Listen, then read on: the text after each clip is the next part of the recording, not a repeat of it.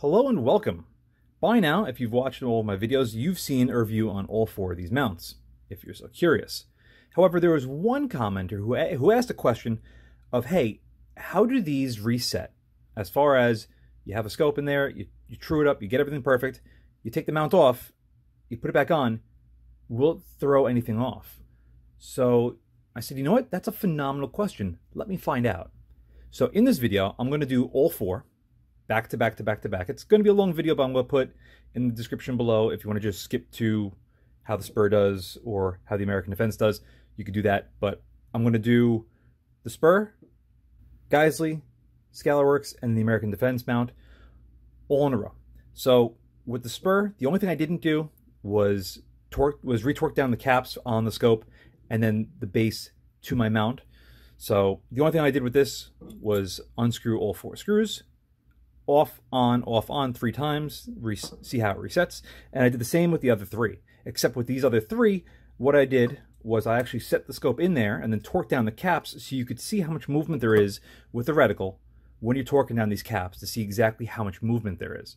So I went as far as I could on this without making it too crazy. This video is probably going to be like 25 minutes long, so again, I apologize. But this segment's going to be in every mount and ring review that I do from here on forward. So without further ado, let's get started. Alrighty, we're going to start with the Spuhr mount and my Steiner P4XI at 16x. Unfortunately, this is as good as it's going to look for this, so I apologize. I have the rings torqued down, and I have the base torqued down to the rail at 40 inch-pounds. I'm going to take the mount off the rail, put it back on, and torque it in sequence again back to 40 inch-pounds on the fasteners, which should be more than sufficient on a rail of this type. So I'm going to now unscrew the base, and then I'm going to remove it.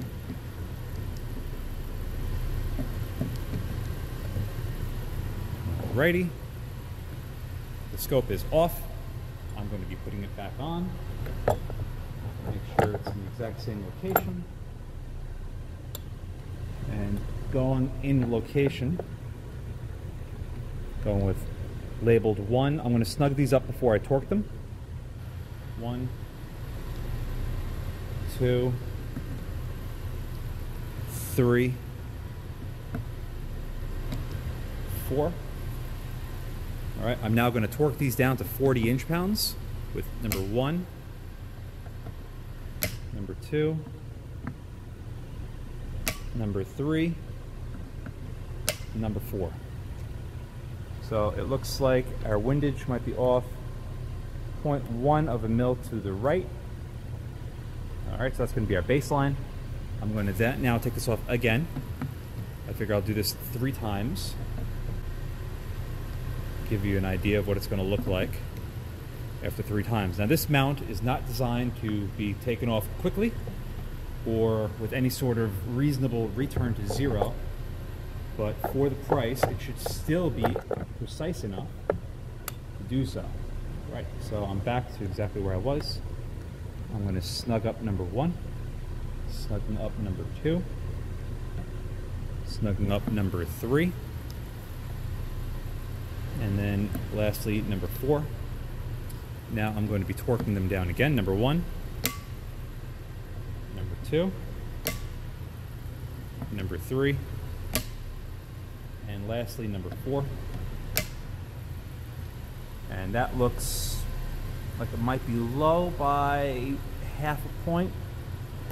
Yeah, definitely about half a point. Windage looks very similar. Last time for this mount and scope, and then I'm going to be changing it up.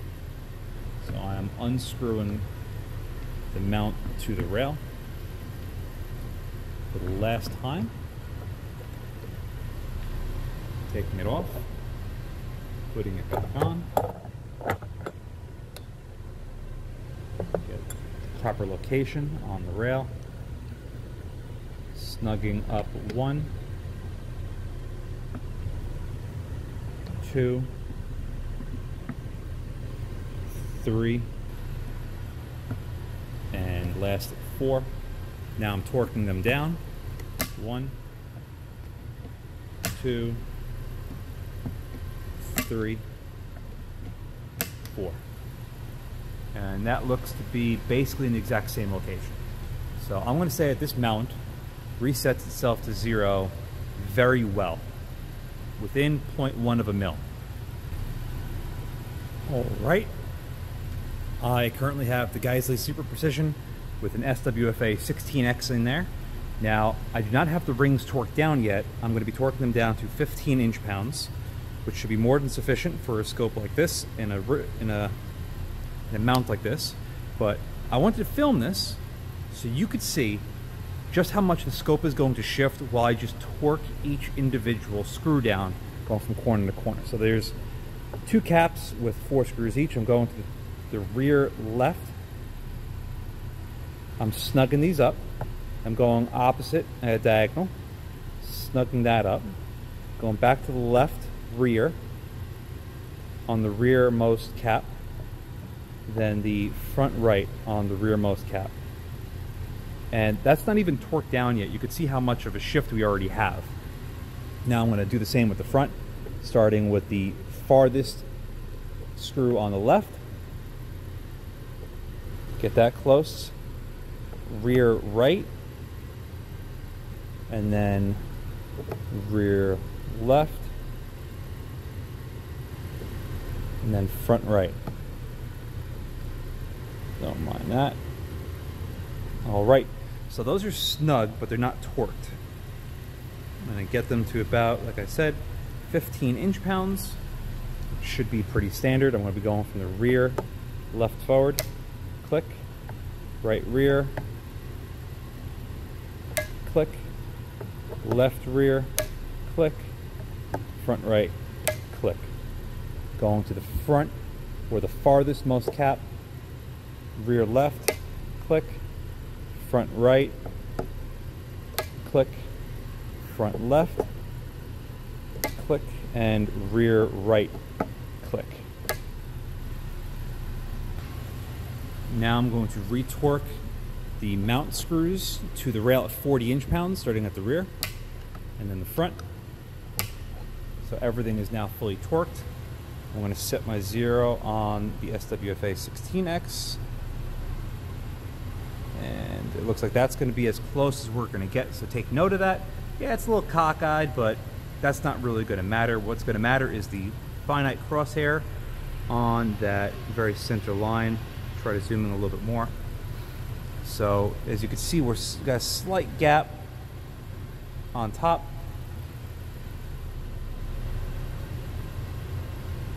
So what I'm going to do now is remove this mount from the rail completely off.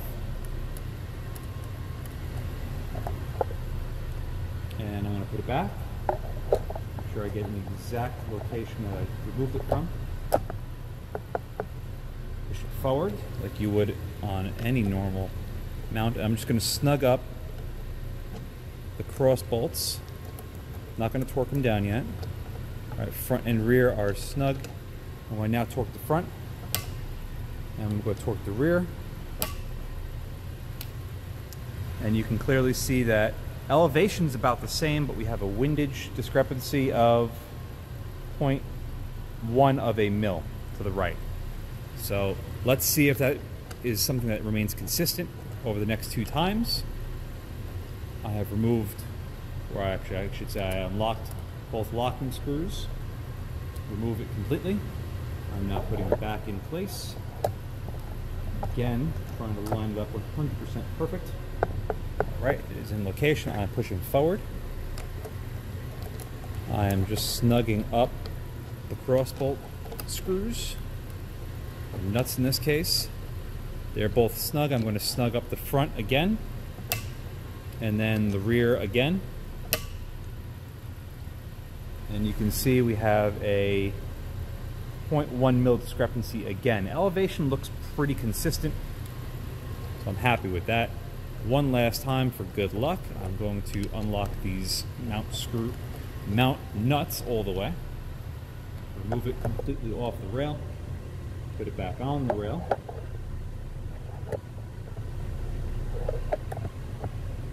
I really don't like this mount because as nice as those cross bolts, those cross slides are that lock into the Picatinny rail, they're a pain in the butt to get just right. And these nuts do not come back enough to disengage the clamps from the rail to do it any other way. So the front is snug, the rear is snug. I'm going back to the front to torque it down. There we go. Going back to the rear to torque it down. And as you can see, elevation looks fairly consistent, but we are clearly that 0.1 of a mil off to the right again. But that could have just been from when I first set it up. This is why I do it 3 times in a row. And across the 3 times that you watched me take this off and put it back, it stayed fairly consistent. So I'm going to say that the Geissele Super Precision passes as far as its resettability when you remove it from your rail and put it back on. All right, I now have the Scalarworks mount up there with the SWFA 16X. And now we're going to see how much this scope moves when I torque down the rings on this mount. Now, one thing I really like about this mount is, again, how it secures the scope to the mount. Just 2 screws on the front and rear. I'm going to torque these down to about 15 inch-pounds as well.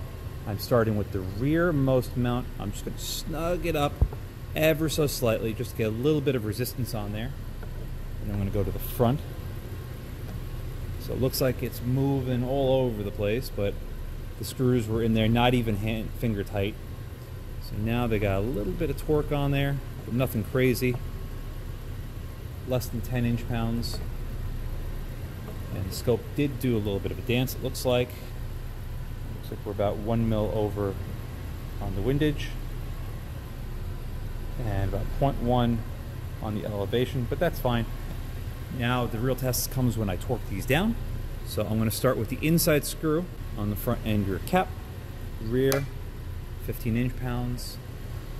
Front, 15 inch-pounds, coming back to the rear outermost screw, 15 inch-pounds, and lastly to the forwardmost one, 15 inch-pounds. And just for good luck, I'm going to do it again.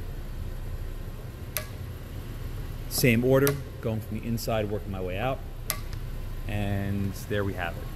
So it's off 0.1 and about 0.1. So all in all, pretty good performance. Now, I'm going to learn from my mistake with the Geissele Super Precision I just did. I'm going to take this off, then put it back, then re-zero it, and go from there. So, it wants to sit exactly where I had it. Pushing all the way forward like you would on any rifle to limit the possible movement of recoil. All right, that's pretty tight. My thumbs can't make it any better. And so far, so good. We're off to a very good start. Now, let me see if I can get the focus on this a little bit better. All right, it looks like it's going to be about as good as we're going to get. So, with that, let's take this off for our first official test.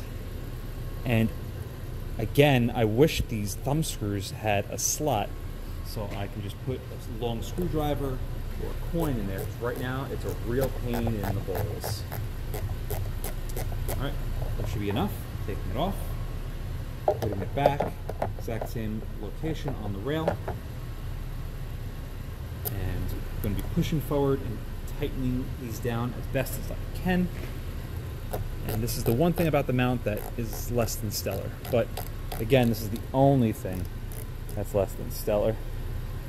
All right, those are tight.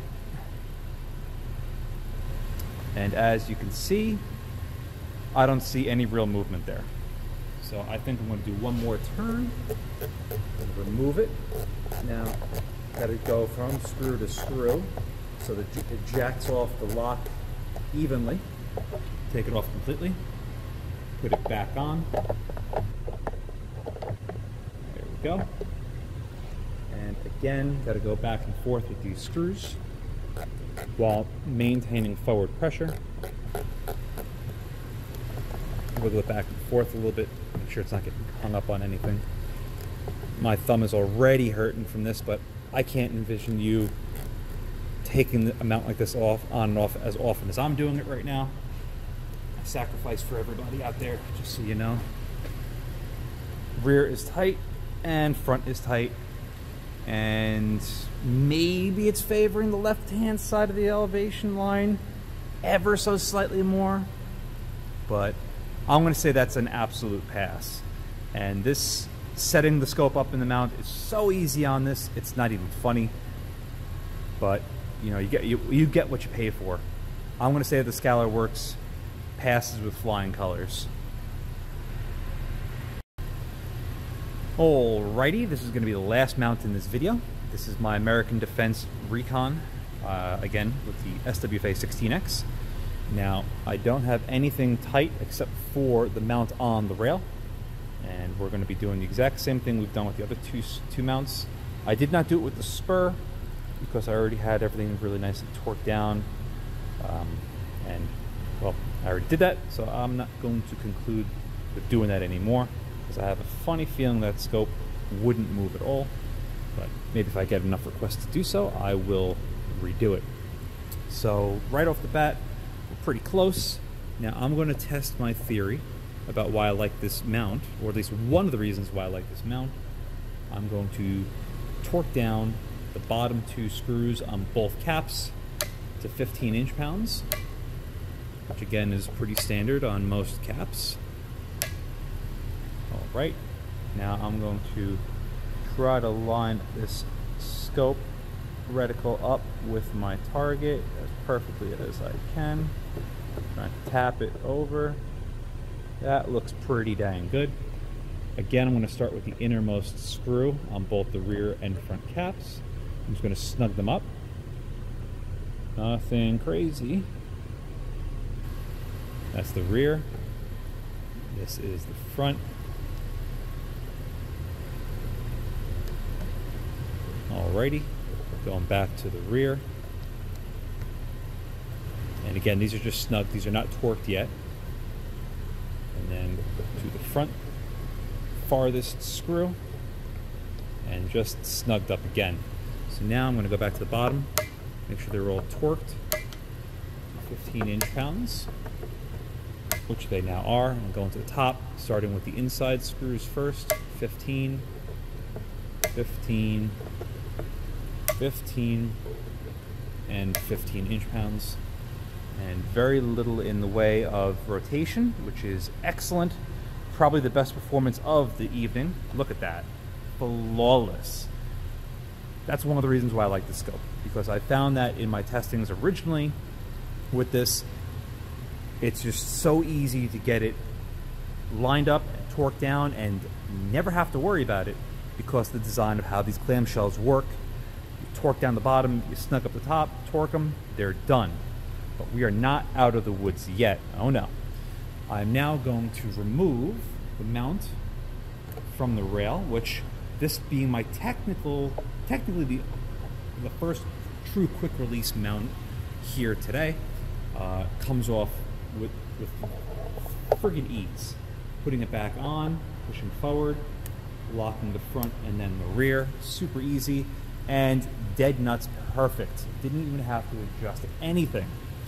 Going to do this 2 more times just for shits and giggles, starting with the rear and then the front, removing the scope completely, and then putting it back into place. Front, lock, rear, lock. Yep, that looks perfect. Going again, rear and then front, removing it, putting it back in place, pushing forward, farthest most clamp, then the rearward clamp, and there you have it, ladies and gentlemen. The standout winner across these 4 mounts also happens to be the cheapest. It is the heaviest, it is the widest as far as the throw levers go, but as far as repeatability, I don't think you're ever going to see better than what you just saw. And this is on a $200 mount. I'm floored. So there you have it. You have a $400, a $325, a $400, and a $200 mount. all of which with very similar results, all things considered. I was very surprised by how much movement there was with the Geissele when I was torquing down the cabs. That reticle was literally moving all over the place. With the Scalarworks, with the way it's designed, it was super easy. It's just these 4 screws on this side, and there's no movement really to the scope whatsoever. The same thing with the American Defense. That's why I like this clamshell design. Torque these bottom 2 down, you get the top in, boom, done. The Spuhr I did not do only because I didn't have the right size tool and it was already torqued down. But nevertheless, decent performance as far as resetting it to 0, but the absolute standout is the American Defense. This is the cheapest here by at least 50%. The next closest is Geissele at $325. This is about $200. And this thing, as you saw, reset to 0 basically perfectly each and every time. I was completely blown away by that. So out of these 4, which would I pick? Well, there's a couple of things that you have to take into consideration. One, do you want a quick release? This is the only real technical quick release. Yeah, the Scalarworks has these thumb screws, but there are better ways of doing it. Yeah, it's sleeker and it's narrower and it's lighter, but as far as a true quick release goes, the American Defense, at least in this sort of comparison, takes it. The Geissele Super Precision for the money, I would look elsewhere. I really don't like the thumb screws, but that's all personal preference. The Spuhr did a really good job, but this is designed to be permanently mounted, so it doesn't really matter if you take it on or off. You're probably going to set it, get it all good, and then forget about it. Would I go with these 2? Honestly, no. I would go with this simply because the cool features that it has as far as leveling it, the actual bubble level in the back, and all the other cool features that you can have with this, as long as it was part of a permanently set up rig.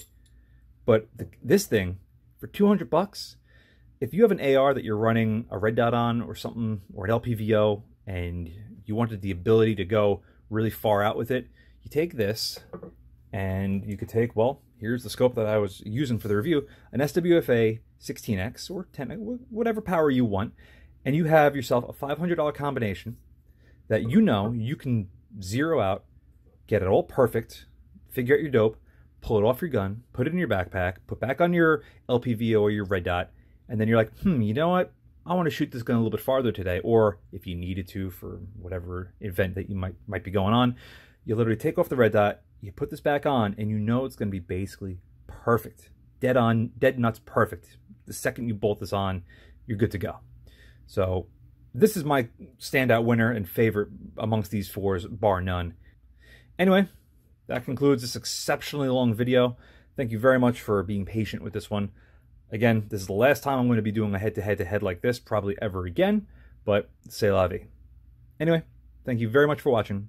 See you again next time. And a huge thank you to all of my Patreon supporters. Without you, this wouldn't be possible.